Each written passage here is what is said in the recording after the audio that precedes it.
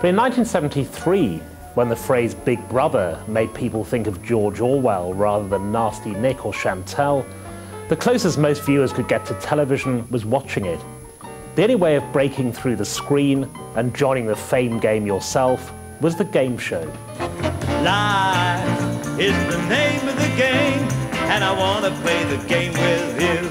It just captured the imagination of people because, of course, I think we all saw ourselves as trying to take part in it. And I want to play the game with you.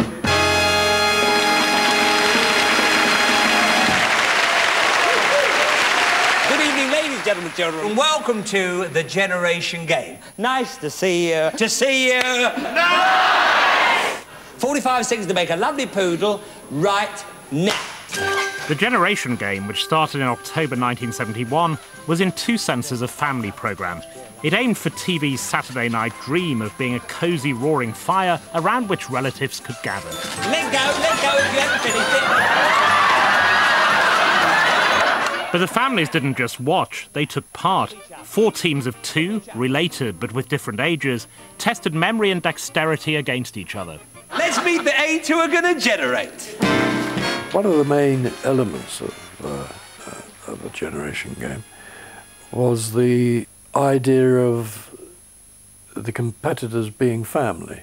You know, two, like a mother and a son, or a father and a daughter. And that did actually strike a chord with everybody, I think. The way they behaved with each other and the way Bruce Forsyth exploited that situation. Yeah, pretty good. All right, okay.